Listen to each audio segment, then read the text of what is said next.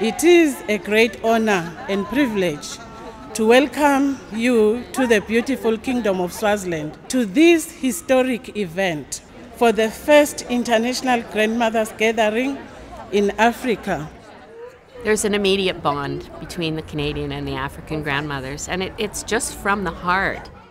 We have come to share and also to learn.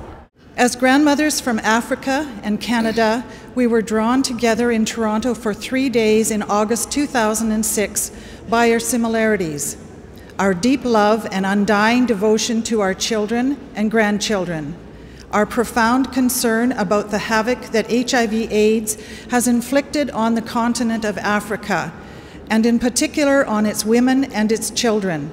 We are African grandmothers from Kenya, Malawi, and Mozambique, from Namibia, Rwanda, South Africa, and Swaziland, from Tanzania, Uganda, Zambia, and Zimbabwe. What's amazing about these grandmothers, their message is very clear. Don't pity us, support us. And that's what this march is. We stand here today battered but not broken.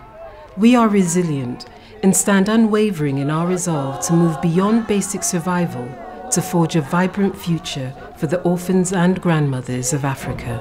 Each of our stories is different. Each of our experiences is unique. Other grandmothers have got no children, but they look after orphans who are abandoned.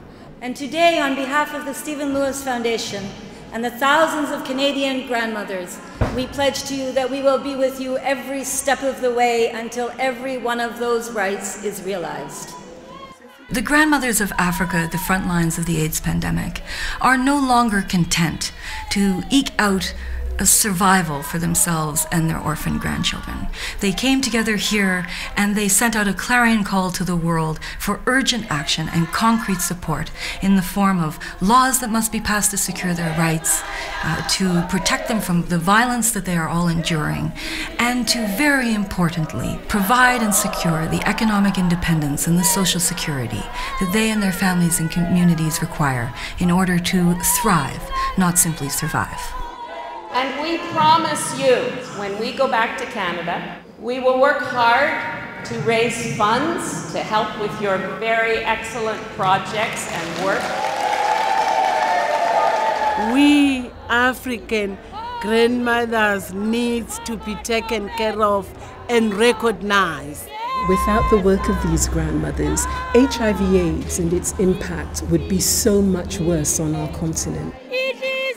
They are not here crying. Crying is not going to help. Pity is not going to help. We need to turn all those energies, all those feelings into action.